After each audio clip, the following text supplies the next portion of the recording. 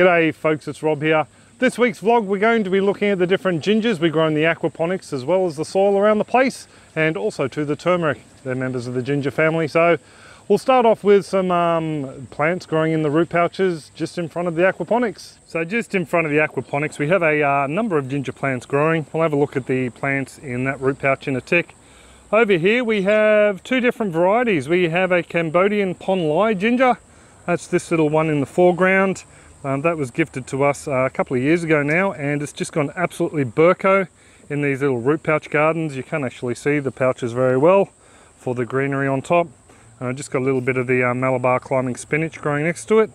And over the back here we have an Australian native ginger. I'll try and get a better camera angle just to give you a closer look at that one. But first, this Ponlai, we haven't used a lot of this one here. I have used it mainly just in drinks, and I've found it actually tasting a little bit sweeter than the normal ginger. It looks pretty much all the same rhizome wise, just a little bit smaller. So something we're probably going to experiment with a lot more this year, seeing as the plants have done really well. They're sort of pushing out other plants over the back there. So we should get a bumper harvest with those guys. We'll just nip around and have a look at the Aussie ginger. So this is the Australian native ginger over the back here. It tends to have a lot broader leaves, and they're a little bit thicker, I think, than the normal gingers we tend to grow. This one here, like most gingers, you can eat the small shoots and some of the leaves. You can use them to wrap up food to cook with. But these guys here also have an edible purple berry, something I've sort of crossed my fingers and hope we're going to see this year. So far though, I haven't seen any sign of any flower spikes. As you can see, it is just as tasty to grasshoppers as the other gingers, so we do have a little bit of damage there. But hopefully we're going to end up with at least one flower spike this season. This little section was a little root that Kira brought back from a school camp. They worked in a native nursery for a while, and this was one of the gifts they were given. This one here we haven't tasted yet because we're trying to grow it up from that small section. But if it does taste all right, we will probably divide the plant into two, and then we'll grow one for propagation purposes and one for a harvest next season. So it's a bit of an unknown quantity at the moment. Now just next to these root pouch trays with a few bits and pieces in it, we have some volunteer red Chinese amaranth that's actually growing in the ground in front of our main crop of ginger for the year. So we might actually nip around the back so you can get a better look at these guys. So this is our main crop of ginger this year. It's just grown in a large root pouch garden bed. There are 8 plants, all started from ginger we grew ourselves last season. And as you can see down here, they're actually put on a nice little bit of growth. That's one plant there to the right, and there's another plant over there to the left. So I'm actually crossing my fingers for a rather sizable harvest from these guys this year. As you can see, we're still getting little shoots too. So even though we're in autumn, there's enough heat going around for these guys to continue putting on more rhizome. I'd say probably about 3 to maybe 4 months time, these guys will be coming out. I'll actually be running a bit of a competition. Thank you very much, Nicole, for suggesting it. It's basically guess how much ginger comes out of this garden bed competition, but I'll announce details to that closer to the day. But as you can see, yeah, very impressive growth. For you folks who haven't subscribed already, don't forget to do so and check the little bell icon.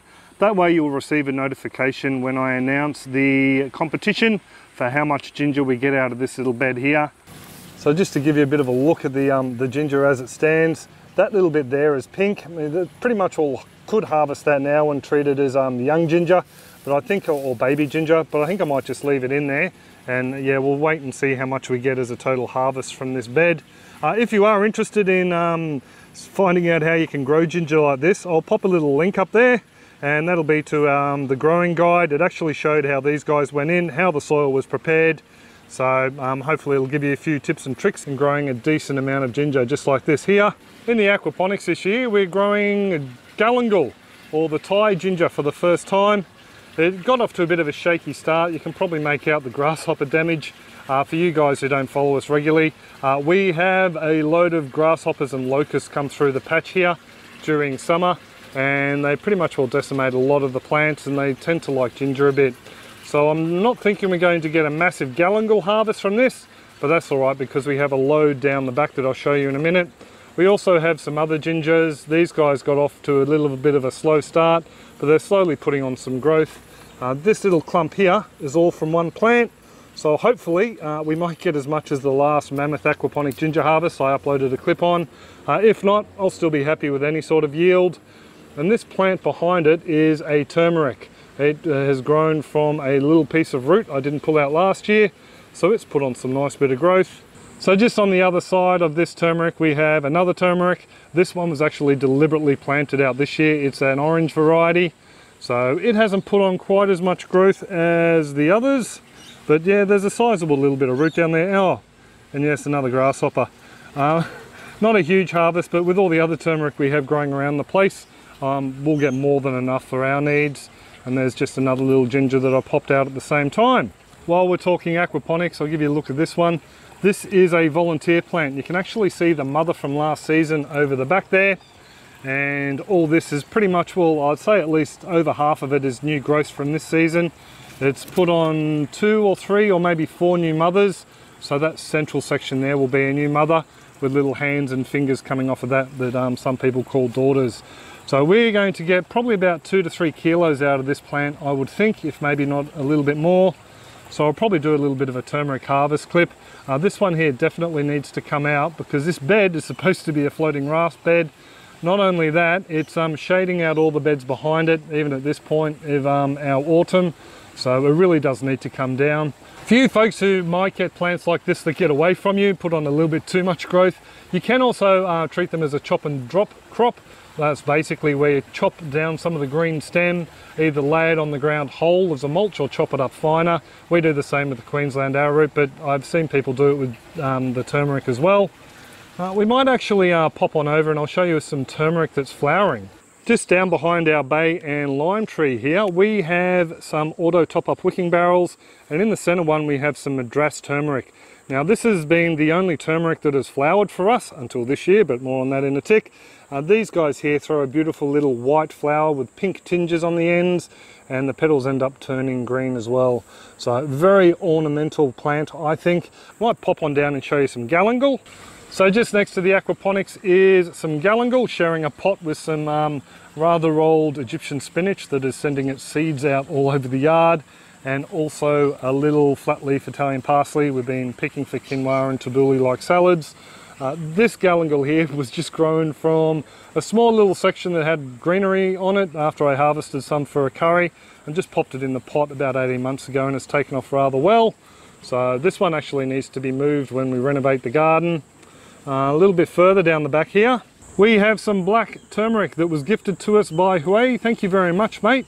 This one here, as you can see, has the variegation up the leaf, so you know it's the proper black turmeric. It's actually growing in a root pouch and sharing it with one of our sunshine chilies. There's a couple of chilies down there, 1 or 2 will be coming off for tonight's dinner. But yeah, this turmeric is something we haven't actually tried yet. It is black in colour and is used mainly for its medicinal qualities. It's a very bitter one. So it's used in teas and also to make up medicinal powders and whatnot. But it's a nice one to have in the collection here, and I really do thank you, Hui. It's been interesting watching this grow, and I really can't wait to see the flowers pop. I won't be separating any of this next season. I'll be leaving it go in the pouch and let it overwinter, and hopefully we'll see a couple of flowers off it next season. Behind the bees we have some finger root. This one here is growing really well. It's used in a lot of Thai and other Asian cuisines as well as Chinese. Most seasons we also see a couple of flowers form on these finger root plants, generally down near the base. They're a very delicate white and pinky purplish flower that only last a couple of hours in the heat of our summer. And we also have some more growing in this little wicking garden over here. It's actually growing over the back there. In this garden we have some normal officinale ginger, and we have some of the pond lye that actually threw out little flower buds this year. And just over the back here I did notice 3 more flower buds from this pond lye ginger. These guys have got a little bit of a reddish tinge to them. Unfortunately I haven't been able to catch any of the flowers while they've been in bloom, but I did manage to take a little bit of footage and a couple of photos from the flowers on last year's small flower bud. Right over the back of this bed we have a couple of plantings of the Kenchur ginger. There's one there and there's another one just down in there. These gingers also throw a very pretty little white and purple flower right down near the base of the plant, and like the others they're a bit hard to capture because they're fairly delicate and only last a couple of hours every day. So these guys here are something we haven't really used at all, mainly because I haven't managed to grow a big enough crop. Unfortunately, they ended up too sheltered here, so I think they could have done with a little bit more sunlight this year. Next to it we have some turmeric that came up all as volunteers. This bed was actually shown in the last turmeric harvest clip I posted to the channel, and all this is just grown from small sections left over. Just under our dwarf papaya volunteer, well, it's not looking so dwarf anymore, we have some turmeric that was planted out last season. We'll nip around the other side because I want to show you something with these ones. So just on the other side of the bed here, and this is the turmeric that was planted out a while ago now. There was only 6 or maybe 7 plants popped in there, but they've done exceedingly well. So well that this variety has given us our first flower this season. I've never seen this variety flower here. In fact, I was told it never would in our climate, but we must be doing something right. Similar flower to the yellow madras, but just slightly different, the way the petals form on the top. So it'll be interesting to see what happens with the rest of the plants, to see if we get any more flowers. So the second last ginger I have to show you is the galangal. It's sharing a bed with some sweetleaf orchid in there. Thank you very much, Ben. We had some survive. This galangal has done extremely well. It was started off, well, the whole plot here was started off from 2 small plants that I grew from seed. We're actually very lucky that this variety does form little seed pods here, and after it flowers, of course, and we have harvested a number of seeds from it. None this season, but last season we got a load, so I have them up in the house. I'm ready to try again. Obviously I didn't need to sow any out this season. So Lizzie and I thought we'd come down and show you the galangal in the bed itself, just to show you how tight it's growing in there, or how tightly packed it is. It's a very vigorous plant when given the right conditions. Absolutely thrives here in southeast Queensland. You can probably see a few new shoots and a rather long new shoot there. So it really does love our weather. We find that it doesn't die back over winter. In fact, a lot of this tatty growth is actually last season's growth that is still yet to die off. I should probably thin it out a bit, but yeah, it just does phenomenally well here. And we've also got a pumpkin that's decided to send down some roots in this bed too. So no wonder this wicking bed is running out of water very quickly.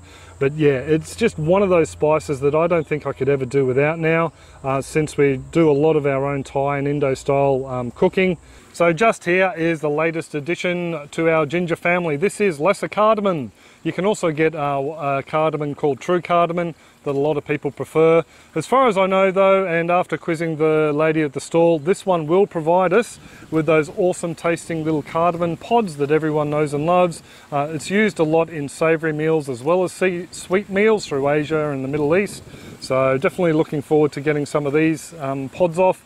The only catch is it takes around about 4 years before it develops a gorgeous little flower, and then the pods form after that. So it's going to be a bit of a wait for us. For you folks who want to learn how to grow some awesome looking ginger like this, or the turmeric down the back, I'll leave a little link at the end of the clip, and also there'll be a link down in the description below to a growing guide playlist that has a couple on ginger as well as turmeric. Obviously I must be doing something right if I can grow it as good as this lot here in the root pouch. I'll also include a link down in the description to a playlist that looks at some of the awesome harvests we've had, including the one from the Aquaponics behind me here, and also how we process the ginger and turmeric so you can use it long after the season's over. Before I go, I really do need to thank the awesome folks who are continuing to support us over on Patreon. Thank you very much all. They have access to a Facebook only group, and I post a few little videos here and there, especially for them. In fact, we've actually got some super contributors who go way above and beyond, and if you'd like to check out their links to their websites and their blogs and their Facebook pages, they're all down in the description below. It'd be great if you could suss them out and show them some love. I do hope you've enjoyed this clip though, and learned a thing or two about ginger, and I will catch you next clip. Cheers all, have a top one.